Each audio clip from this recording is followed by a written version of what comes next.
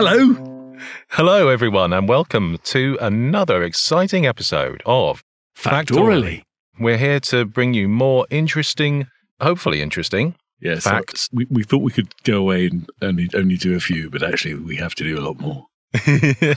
Every time we start picking a subject, it just takes us on this amazing deep delve. We sort of pick out a subject which at first we think, oh, we could probably chat about that for 20 minutes. And then a week later, my goodness me, we've Yes. spent, well, Bruce, you told me earlier on, you reckon we could do an entire episode just about a nail. Well, not a nail, but the nail. Yes, absolutely. The nail as a whole. The Yes. nail as a thing. Absolutely. So what are we talking about this week, Bruce? Well, I think we're talking about tools. Yes, I agree. But do you agree that what is a tool? If you'll pardon the expression. Yes, we need some differentiation here, don't we?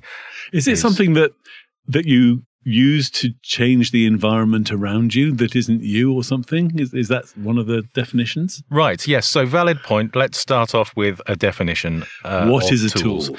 According to the Oxford English Dictionary, a tool is a device or implement, especially one held in the hand, used to carry out a particular function and change the environment around you. Ah, so I must have read that somewhere then. You must have done. That's actually in there.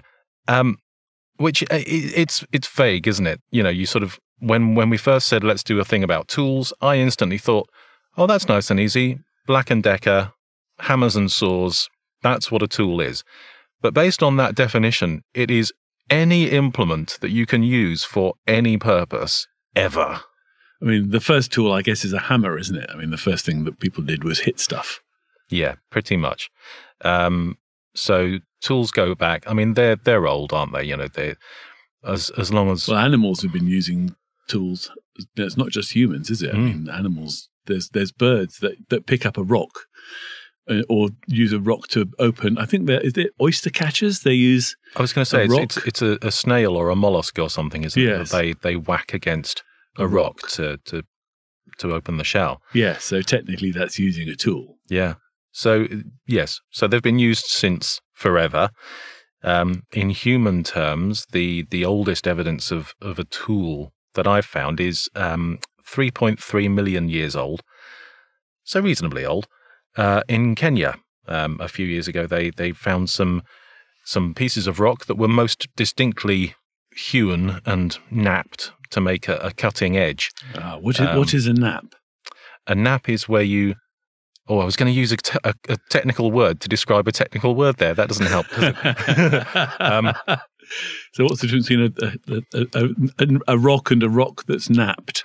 So a napped rock has had bits chiseled and chipped away from it in a slightly pointy, chamfered manner to make a sharp cutting edge rather than being blunt. As opposed to a bit that's just sort of chipped off or like a bit of slate or something. Yeah, so it's been deliberately hewn into a particular shape for a particular purpose, as opposed to, oh, look, I've just picked up a sharp rock. It's actually been deliberately carved. And you can see it. You can see these little hand-sized lumps of rock that are distinctly pointy, and each edge is, you know, symmetrical. So it's you know, too much of a coincidence to just be a natural rock. But they also found some larger pieces of rock. They found a lump of rock that was about 15 kilograms on this particular site. The site is called Lomekwi 3 in Kenya. And they found this 15-kilo lump of rock, which they guess might have been used as an anvil of sorts to sort of hammer one piece of rock against the other on this anvil to make smaller tools. So they've been around for a while. And what would those tools have been used for? They would have been sort of largely for cutting and preparing anything from sort of making clothing to preparing food to, I don't know, cutting the prehistoric lawn. I think I've seen that episode of The Flintstones. Yes, absolutely, yeah. Who doesn't want a dinosaur as a lawnmower? Yeah, I seem to remember that the earliest evidence of man using a tool was that they found the bones of an antelope that had scores on the bones, which proved that somebody had actually chopped the meat off the bone with a tool. So not that the bone was being used as a tool, but it had cuts in it which meant it had a Butchered. tool used on it. Butchered, Yes. yeah. Oh, wow, fantastic.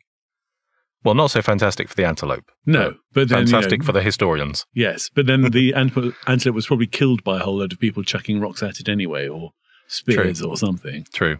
Yeah. So we always like to do a bit of etymology. We've done the definition of tool. The etymology of tool, where the word comes from, is really disappointing, actually. The word tool comes from the Old English word tool, meaning an implement that you use to do stuff with. Oh wow, that's incredible. Isn't that amazing? So tool literally means tool, which comes from the word that sounds a lot like tool, which literally means tool. You're welcome.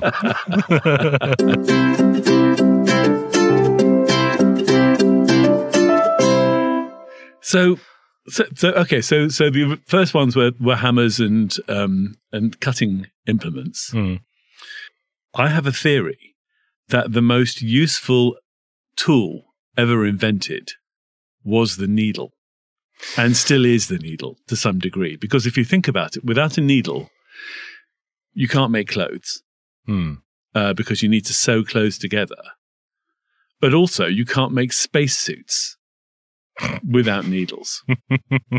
So yes, there's a direct correlation. So there is a direct correlation between the needle that was used to sew animals together to make rudimentary clothing and man walking in space. Wow. Okay, fair enough. I still reckon the most important simple element of a tool is the blade of some form or other. You know, even going back to that pointy sharp rock to cut stuff with. You know, that leads to saws. It leads to weapons of all kinds, spears and arrows and knives and all sorts, swords, yeah, everything. But the needle, okay, I wonder what the modern world would look like without a needle. Well, exactly. I mean, I can see what it would look like without swords, because you just hit people over the head with hammers. Or poke each other with needles. Or exactly. Sharp things. Pointy things rather than bladed things. Interesting. Oh, I wonder what the difference is between a pointy thing and a bladed thing. Is a needle a form of blade? No, it isn't, because the blade has to have an edge on a side. Yes, because technically a foil, the fencing sword, yes, is not a blade because it only has a point, whereas an épée and a saber are bladed weapons because they actually have a sharpened edge. Gotcha. What's an épée? Okay, an épée is like a cross between a foil and a saber. It's if you look at it, it looks a little bit like a saber, but it's much thinner. Oh, is it sort of the sort of swords that musketeers would use? Sort of quite skinny. Yes. Often they have they're triangular, type. So they have 3 blades on them. Yeah. Okay. But the difference in the sport is that a foil you only get a point if you actually if you hit somebody with the pointy end. Whereas a saber you only get a point if you hit somebody with the slicey bit. Right. On the torso. Okay. Whereas épée, you get a point if you hit anybody anywhere with any part of the sword. Okay. So you can hit them on the head, the foot. That all counts in épée. Right. Have you done this yourself? Yes, I used to teach fencing. Did you? Yes. Of course you did. If our dear listeners haven't twigged this yet, Bruce has essentially done every single job and met every single interesting person in the world, ever. And every time we have a chat, these things just sort of come up. Oh, yes, I once taught fencing. Oh, yes, I used to know Alan Bennett, whatever it might be.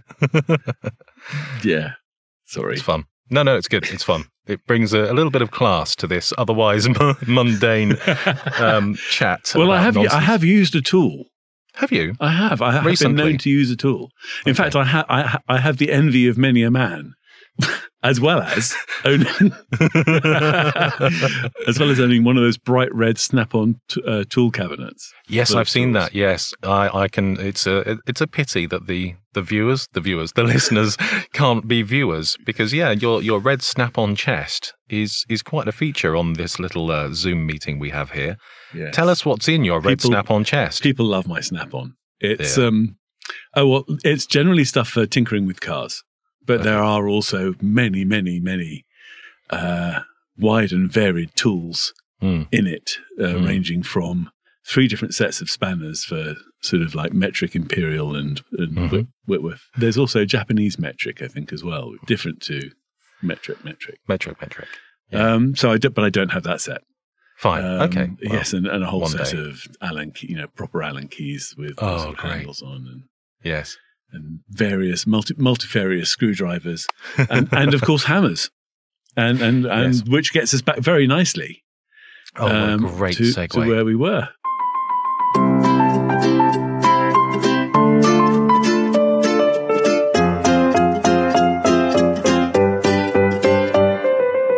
So this interested me. I was wondering what the most prolific, the most popular, the most frequently purchased tool of the modern era is.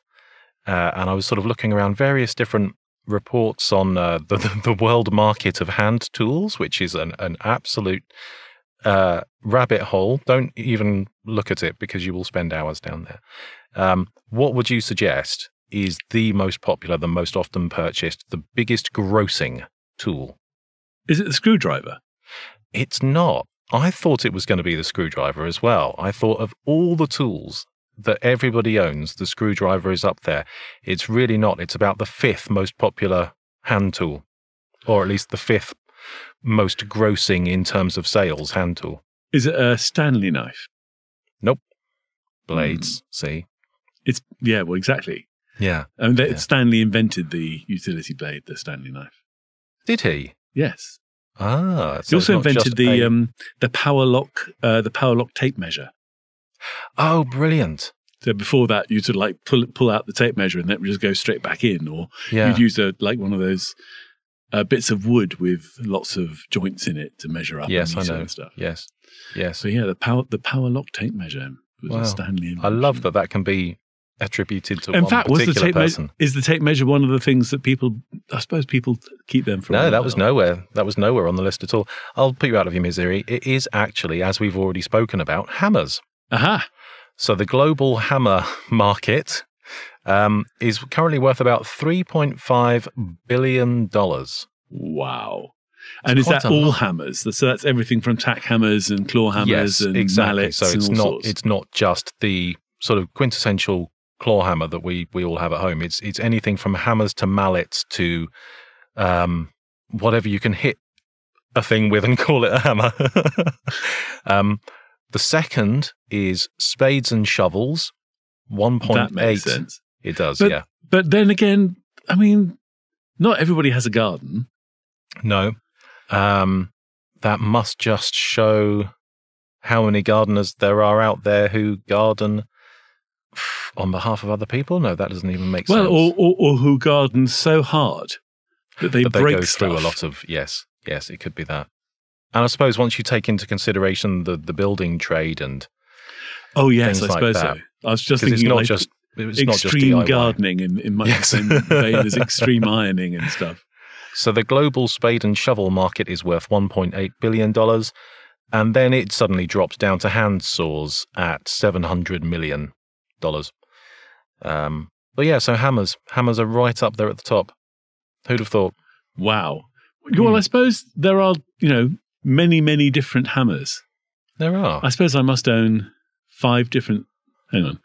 Got 2 claw hammers, tack hammer, mallet, nylon hammer. 2 claw hammers, 1 rubber mallet. And a very strange multi-tool that has a hammer in it. So so I've got 5 hammers. And a very strange multi-tool.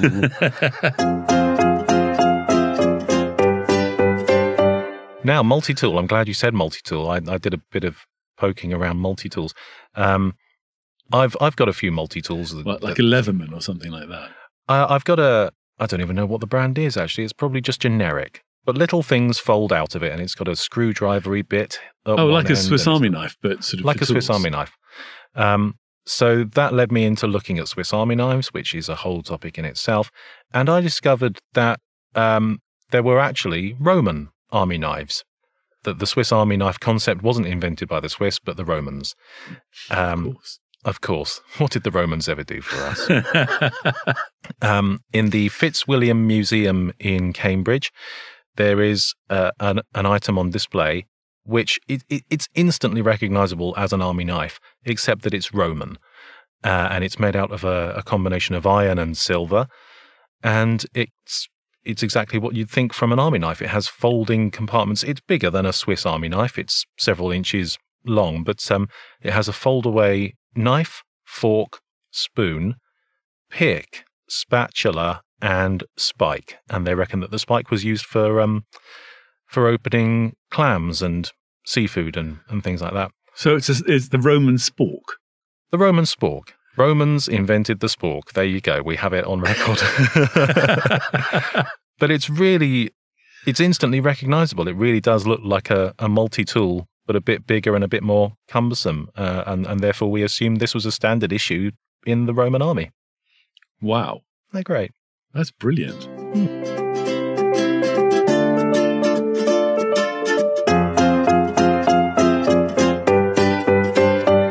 I suppose Romans invented a lot of tools for war, but you don't really think about the domestic tool. No, I suppose I sort of think of the engineering elements that, whenever the Romans conquered a place and then moved on to another place, they built some jolly fine straight roads, and therefore they must have had shovels and pickaxes and things like that to do that with. So I guess that kind of makes sense. Yes, of course. Yes, and then we hit the Dark Ages. Yes. Where there were no tools and no manufacturing and no road making. All the Roman good stuff the Romans put in was all demolished and turned into other things. Yes. Well done, Dark Ages.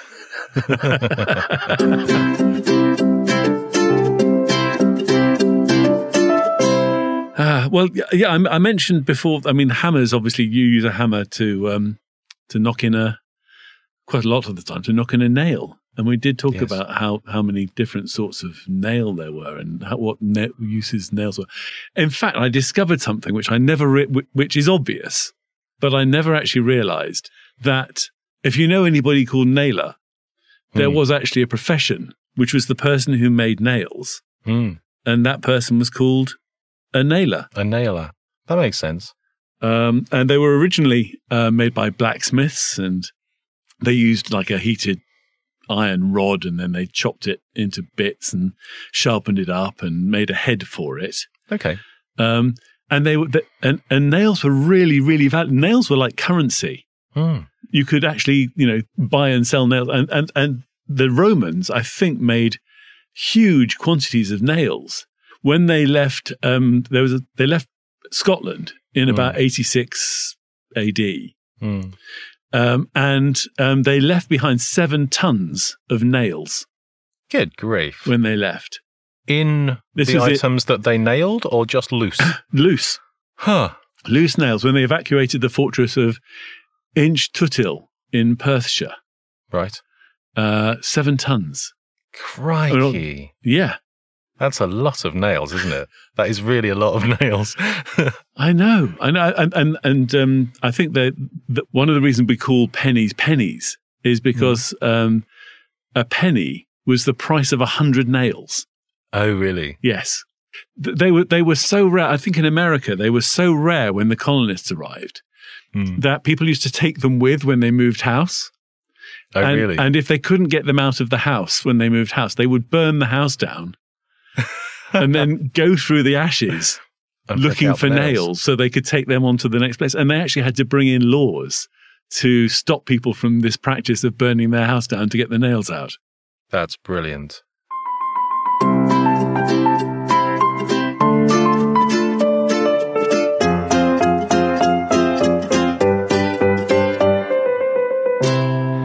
But in carpentry terms, houses, or structures or whatever they were, used to be put together by just joining the bits of wood, which is why you get joiners and joinery.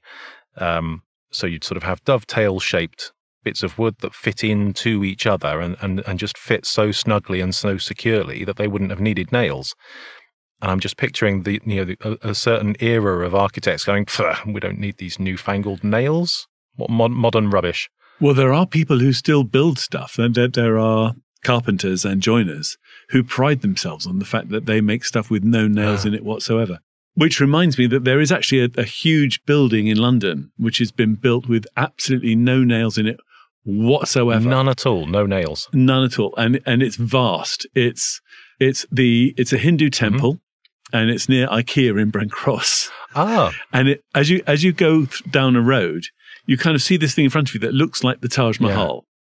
Yeah. It is amazing, and it's built of like thousands of tons of marble. This thing, and wood, and there are no nails in it at all anywhere. Gosh, God, that's an engineering feat, isn't it? I know. They didn't just use that spray-on sticky stuff, no nails, did they? I think they used very old technology to make sure that everything fitted absolutely perfectly, which is ironic given that it's around the corner from IKEA. Oh, that's great. What a piece of irony. Imagine the instruction manuals that came to put the temple together. I vaguely remember that they bought the limestone and marble and stuff in Europe, shipped it to India to have it cut, and then shipped it back to the UK to assemble it into this huge, great temple. Wow. It's quite something. Definitely, if you ever come to London, go and visit IKEA because it's an experience. But but also, as you're at IKEA, just walk up the road and you will see the most amazing sight that you would never expect to see in the middle of London. Brilliant. There we go. You're not only getting interesting facts, you're getting tourism guide tips as well.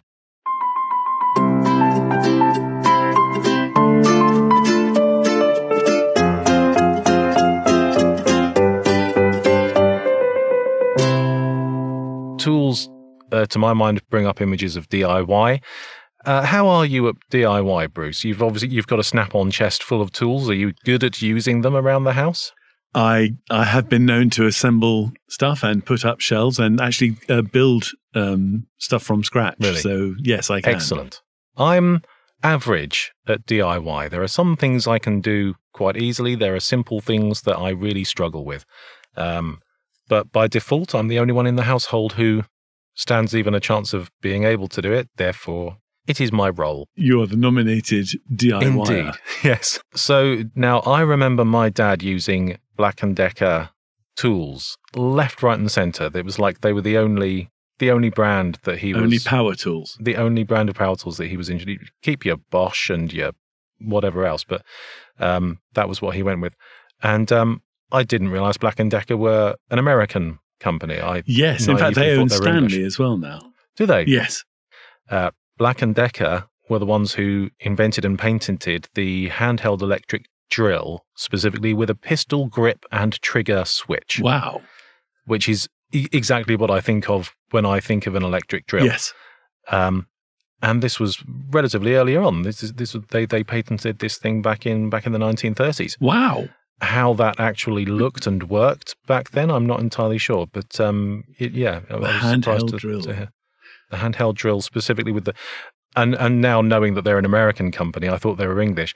Describing it as having a pistol grip and a trigger switch, it's sort of fits, it kind of like this is what you're used to, fellow Americans. So yes. let's make it this shape. But the workmate was something that was so revolutionary as a way of actually holding stuff while you were sawing it or screwing it or whatever you were doing on it. And when they first came out, I remember being very, very impressed with what it was. These days, they feel, an old one feels slightly flimsy, but right. As an aside, when I bought my first property, I didn't have any furniture, and I actually had a Black and Decker workmate as my dining table. Oh, whilst other people were using their dining table as their Black and Decker workmate, or building their dining table using their Black and Decker workmate, which is probably what I should have been doing.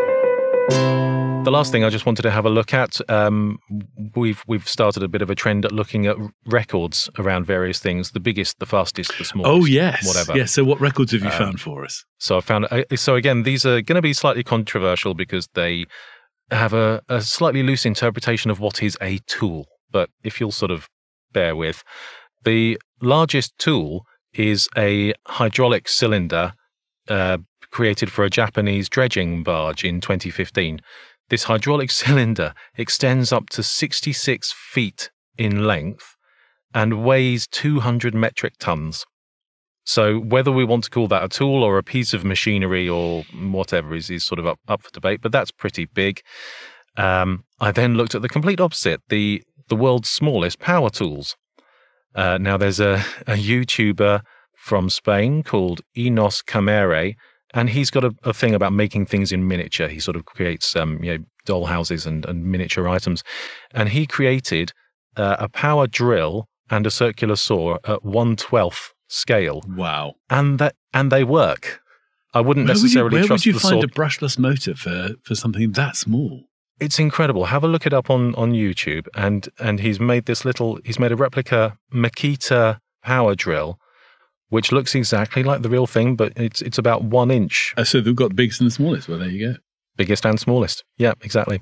And then one last little record. Again, I sort of went, I started looking at drills. Don't know why. Drills fascinate me. But I started looking at drills.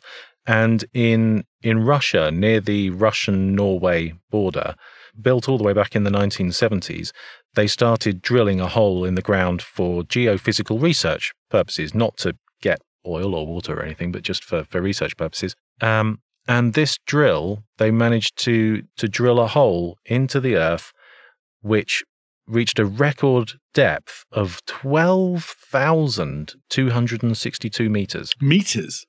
Meters. Wow. I can't even picture what that looks like, but the bottom of this hole is the deepest artificial point on Earth. Blimey. So there you go. That's fantastic. That's a really long hole, isn't it? How many miles is that? That's roughly 7.5 miles. Sorry, this thing is 7.5 miles deep. The hole that has been drilled by this thing is 7.5 miles. So that means that to get down that far, they have to have dropped the drill down 7.5 miles. Yeah, so I think it's one of these devices where you sort of drill to a certain depth and then you put an extension on the top of the drill and drill a bit more. So there's a pole 7.5 miles long that's going round. Yeah, I guess so. Yeah. Struth. That's it's a big drill, isn't it? that is crazy. Yeah. Well, thank you, Simon. That is brilliant. That is an excellent. Well, that's worth listening to the podcast for. Brought that there just for you. I thought you'd like that. After a fact like that, there's nothing else to do but end the podcast, I think. Yes, I think that's a podcast ending fact. Yes, that's a mic drop. That is absolutely. Yes. And as voiceovers, we never do that because we're too respectful of the equipment. Indeed. Well, thank you, everyone. I think we're up to at least 3 listeners now. So thank you to all 3 of you for listening to us droning on about tools. Yes. And if you have tools, go and use them. Yes. It's good for your mental health. It is excellent for your mental health. Unless they stress you out, in which case, get someone else. Or unless you cut your finger off, which is bad for you. Yeah. So if you enjoy this sort of chit-chat, then please join us again next week where we will find another equally mundane topic to find some fascinating facts from. And don't forget to do all that usual podcasty stuff of liking, subscribing, sharing, and commenting if you like. Why not? Yeah, drop some comments. Tell us what your personal experiences are with tools, either positive or negative. Exactly. And we will see you all next time. Cheerio. Bye-bye.